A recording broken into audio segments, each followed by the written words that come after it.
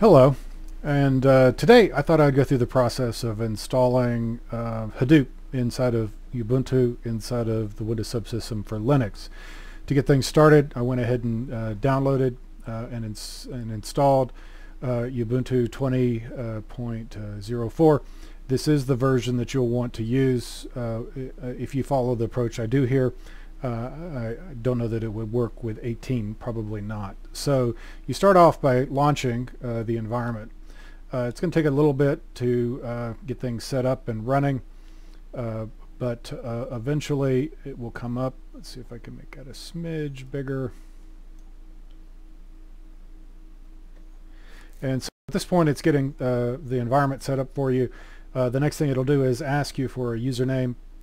You want to use something other than root. I typically use my name because I'm not terribly original in that regard, but you could certainly call it whatever you wanted to, and give yourself a password. And at this point we've got Ubuntu up and running. To make things a bit quicker, I've included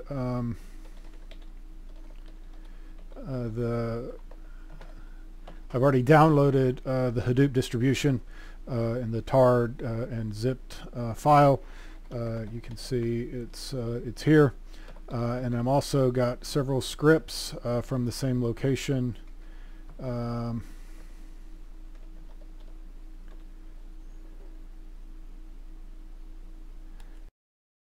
not bash sh.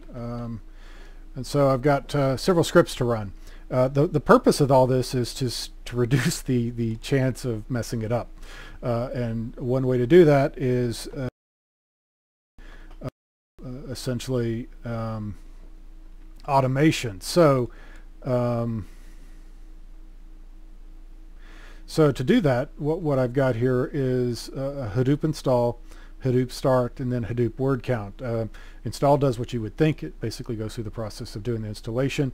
The Hadoop start kind of does what you would think. It kicks it off, and then word count works through the process of actually essentially compiling and running word count.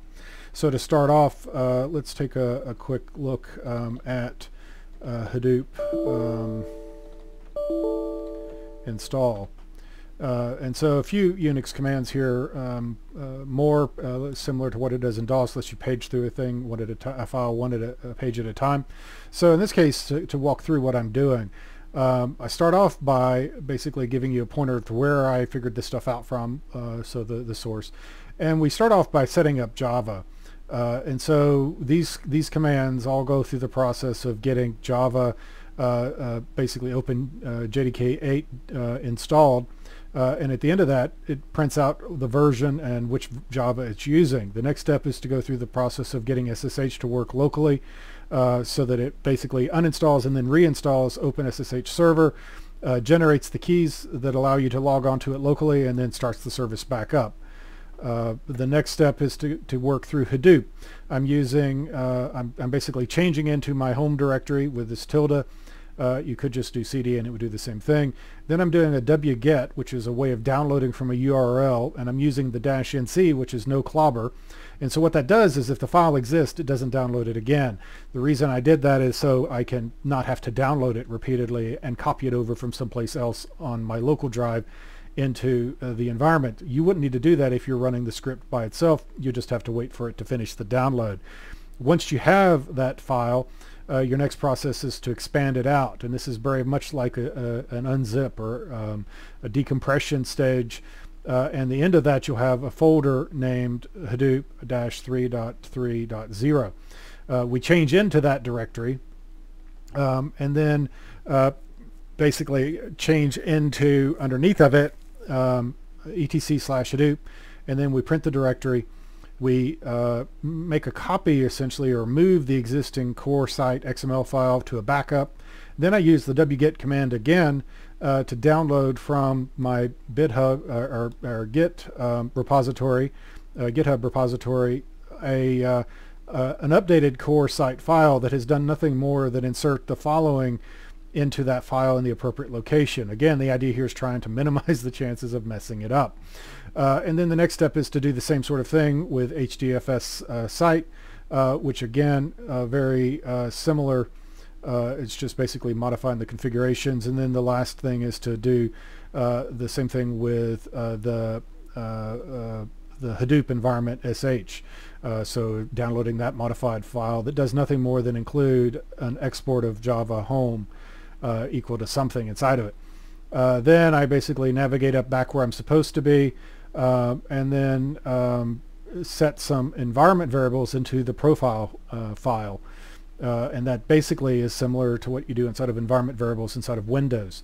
So that's the intent. That's what it's supposed to do. So let's see what happens when we run it.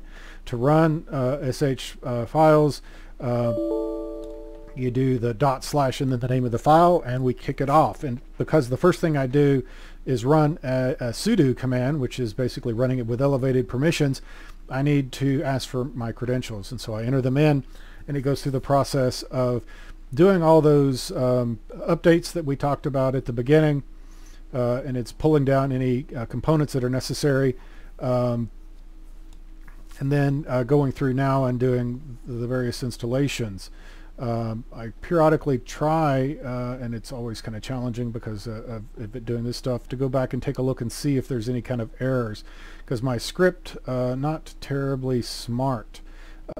It's basically just saying what all it's done. To make it better, you'd be checking error conditions and stopping if something bad happens. I'm not doing any of that. I'm basically assuming life is good and it all works the first time, which not necessarily a valid assumption. So at this point, we're again going through the process of updating Java, getting Java installed and updated. That's primarily because Hadoop relies on Java to work effectively.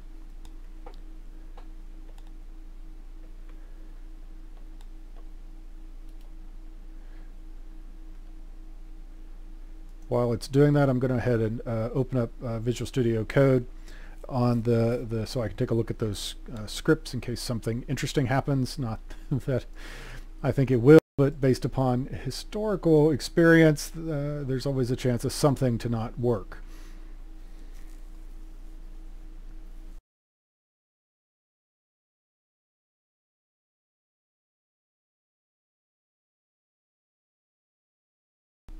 Looks like OpenJDK 8.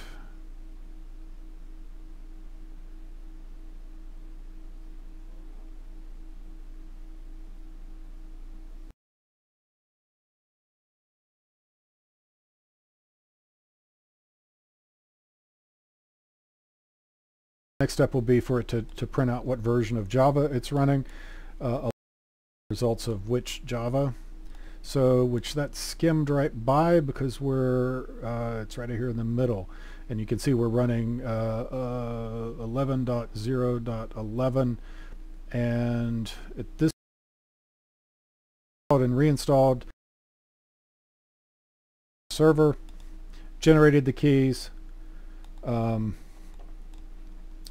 and should be doing a sudo service ssh start soon. So there, generated the key, and now we're into the expanding out Hadoop, creating the tree structure that it all houses. Now I've switched into the folder. I'm pulling down the various modified files, starting with the core site. And so now the question is to check and see, first of all, the first sanity check here is,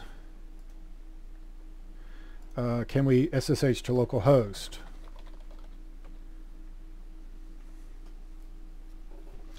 And if we're able to, that means that the SSH server is working correctly. And it's asking me, do I really want to do that? So that means it's working.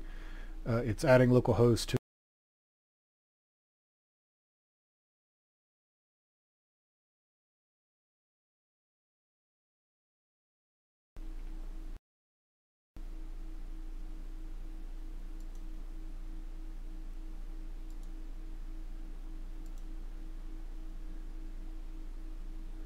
got quite a few things open.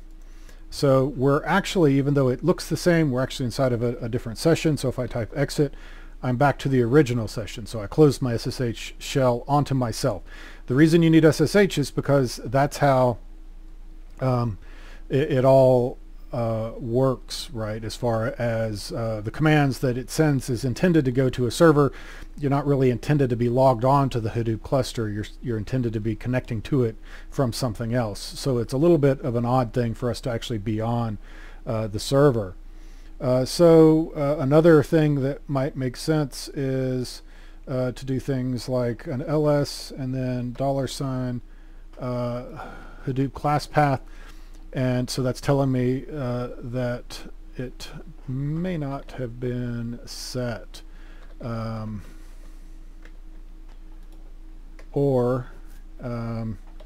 Let's try source profile and try that again. So that's one area. Even though I have that inside of my script, as soon as I modify, actually that's in the next script. So no, it's perfectly valid. So to go ahead and move on to Hadoop start, which would be the next thing, let's go ahead and see what happens.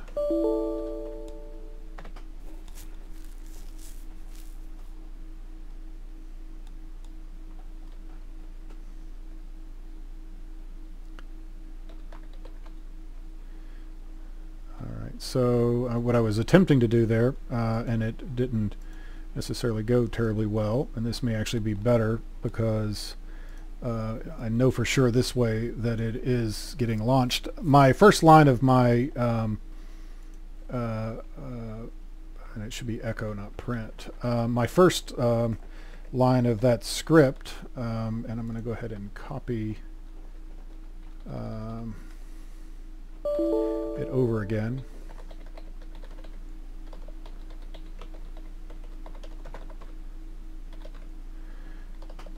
Is to go through what that's doing. So Hadoop and start. So the first line here was to try to tell the user that you're going to need to type exit because I'm going to SSH to myself. I used the word print, not echo, so that was that error that went by. And so let's try this again.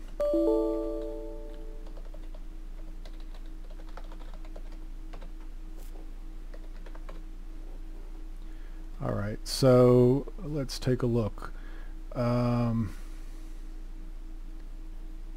So it did, I'm actually in this second line, so it did open up the shell. Now I need to type exit to get back to my other shell. Maybe not, or maybe I can't do that. Oh no, it's actually running, so I shouldn't have hit Control C. So what's happened is I opened up, so I proved that I could SSH to my local machine, and so I exited out of that, came back, and now we're seeing an error message saying that it failed on the name node. So to work our way through, I'm going to go ahead and run this one at a time.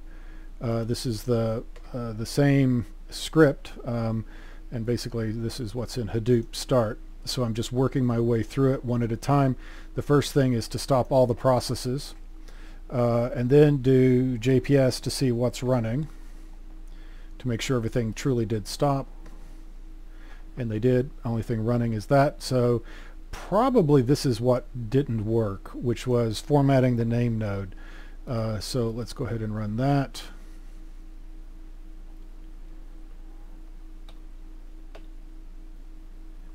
All right, and then we'll do Hadoop start all.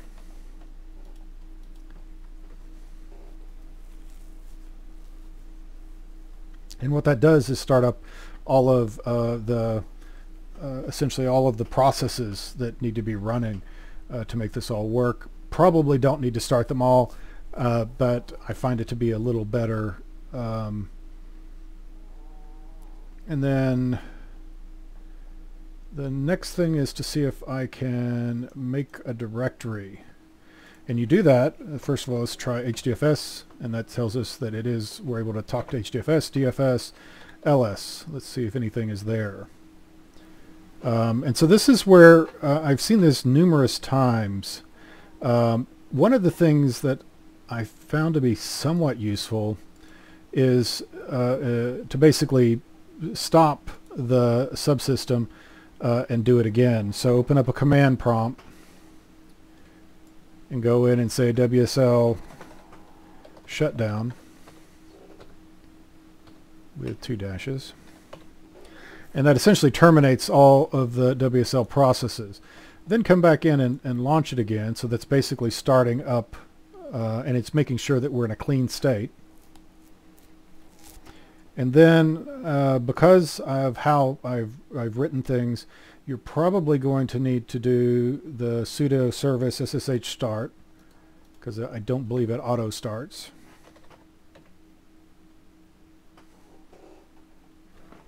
If I can type my password. Oh, the cap box is on. And then again, localhost. So it is working. And so at that point, we probably want to do the start. Let's do the format first. So see if this works.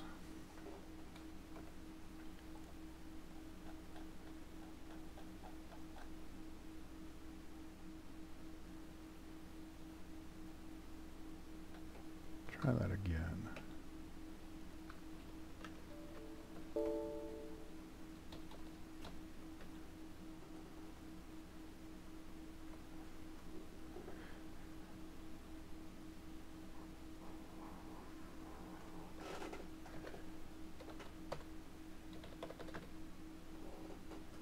Because I think that's actually the challenge. Now the next step is to try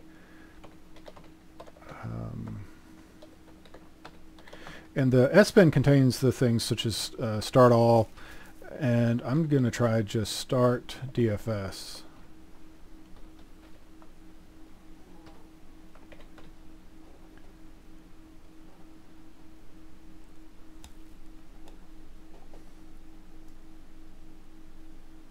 And then see if we can make a user folder. And the same challenge. Bear with me for one moment. I've ran into this numerous times. I always get past it and I'm never certain exactly what I do. So bear with me one moment. Well, that was it was interesting. And so the short answer, I believe, and maybe it was just trial and error, was the challenge seemed to be around formatting the name node. And so I added the dash non-interactive to the process, and it worked that time. So the reason why you get that error message that I was getting, the whatever it is, 900 or whatever, is because the name node's not been formatted or the services aren't up and running. So making sure that they're running is important. So you can see back here where I ran non-interactive, and it was then able to go through, added some additional information as well, but for whatever reason that seemed to make a difference. So once I've done that, then we can go back to the process that I was going through. So we have I have created or formatted the name node. So now we pick back up with the script of going through and creating some additional folders. So what I've done is created essentially the user's location. And so now what I'm going to do is paste in the rest of this. And so what this is doing is creating, we've already got a user folder.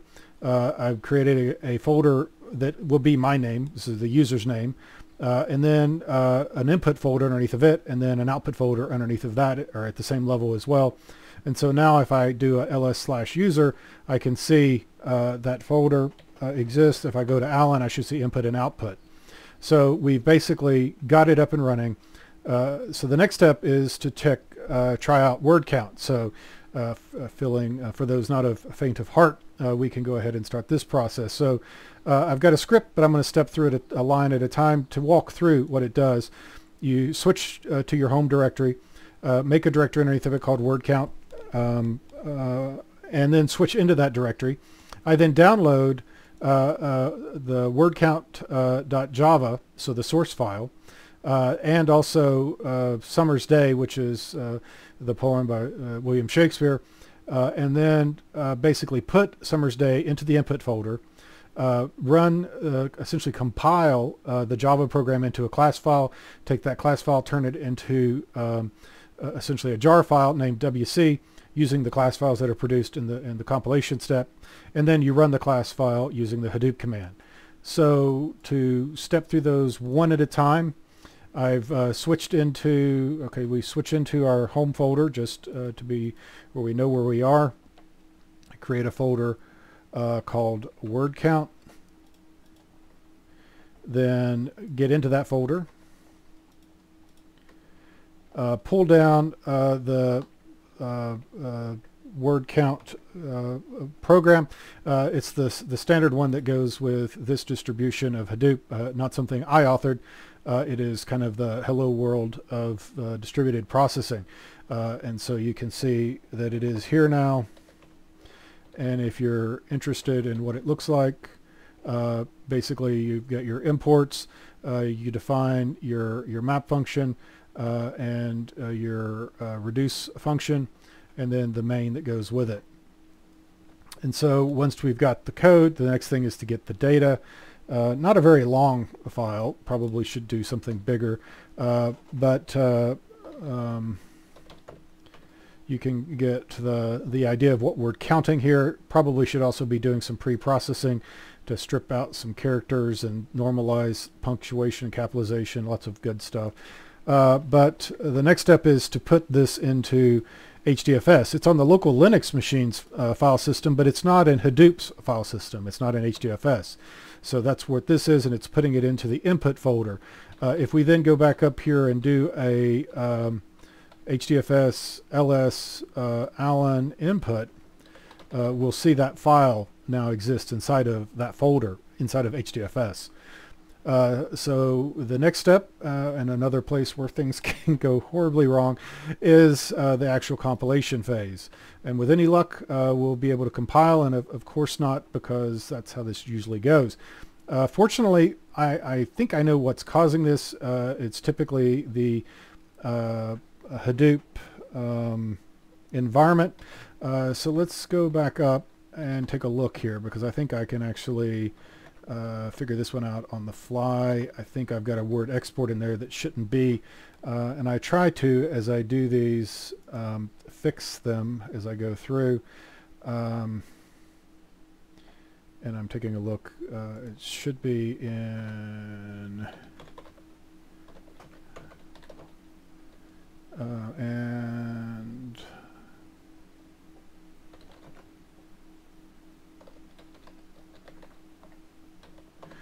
this one,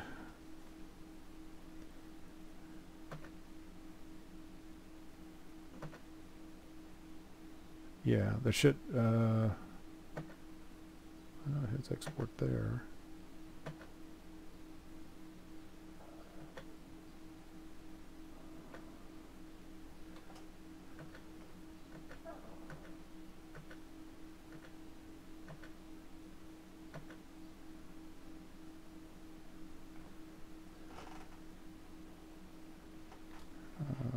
So I'm going to go ahead and do the switch over to code so we can see that. It's going to take a little while because it has to download the file. While it's doing that, I'll take a quick look in that folder. And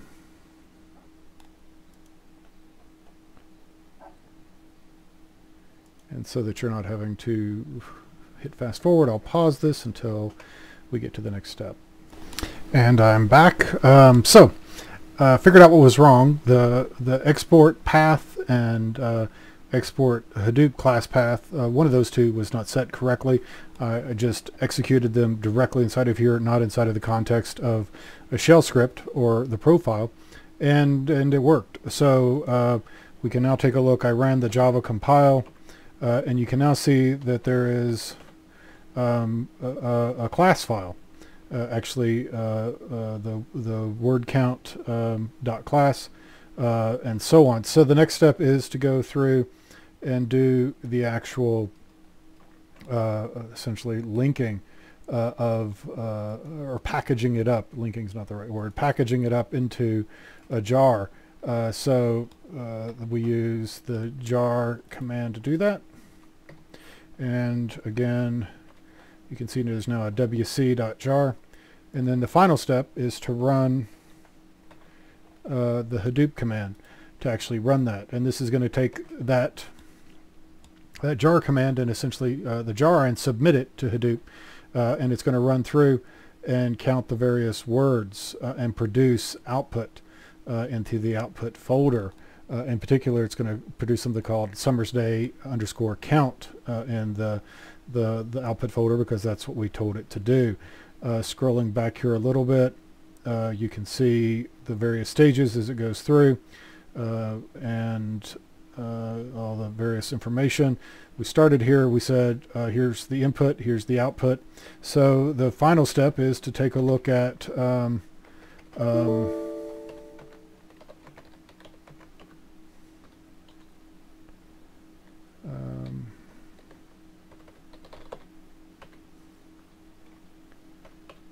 as soon as I remember my commands.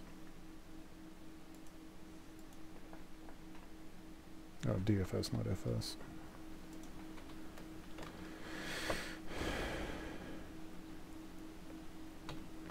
And then we can actually do -cat output / Summer's day count. And this will show us, if I spell it right,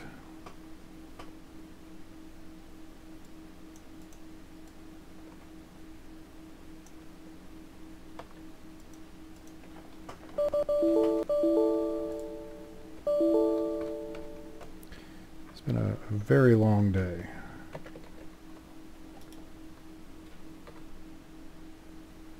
All right, what am I doing wrong?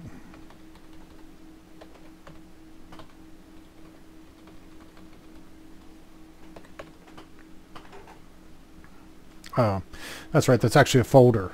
So you have to go into the way that this sort of stuff works is it essentially creates a partition. The partition within that partition, depending upon your concurrency. In this case, there's only one thing being ran, and so now we should be able to see the word counts. So again, the degree of parallelism controls the number of outputs that are produced. In this case, it's a single process essentially, so there's a single file. But we can now see that capital AND is the most frequent, occurring 3 times. But because we're not doing any kind of normalization of the input, the lowercase AND is 2 times. So the various other things, including periods and commas and so on, should be cleaned up if you were doing this for real. And so with that, we've actually finally got word count to run. A Hadoop cluster stood up in WSL2, so we can call that a victory, albeit one that was with a little bit intervention here along the way. So I will conclude with that. If you have questions, let me know. Stay safe. We'll speak again soon.